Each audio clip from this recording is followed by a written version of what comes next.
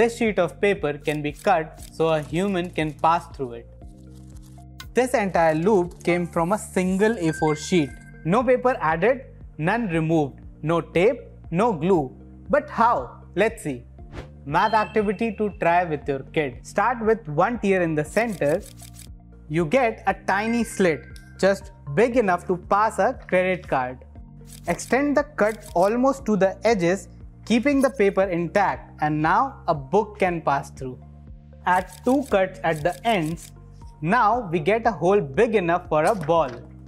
If we add a few more cuts like these two, the hole becomes larger and more flexible. Notice the hole's perimeter increases in proportion to the length of the cut. To increase it further, we can make a series of alternating cuts. Side to middle, leaving a gap.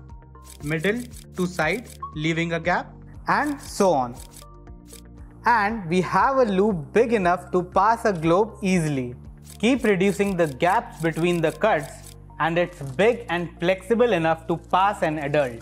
The area of the paper stayed the same, but the perimeter of the hole grew dramatically. In fact, if we keep reducing the gaps, we could get a giant loop big enough to pass an elephant through. It's not magic, it's topology, a branch of math that explores how shapes can stretch, bend or twist as long as nothing is added or removed. Such activities help kids enjoy math, making them less anxious about it.